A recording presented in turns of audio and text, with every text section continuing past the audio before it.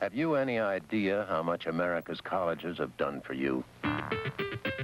It was college-trained minds that conquered polio, smallpox, diphtheria, tuberculosis, that gave you vitamins and X-ray and miracle drugs. And college-trained minds that developed new strains of rice and wheat to fight hunger around the world. It was college-trained minds that invented television, electronic computers, spacecraft, and hundreds of other ideas that turned dreams into reality and created a better life for all.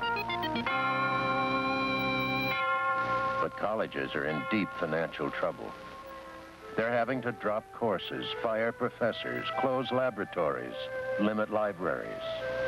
They desperately need your help, so give them a hand. Make America smarter. Give to the college of your choice.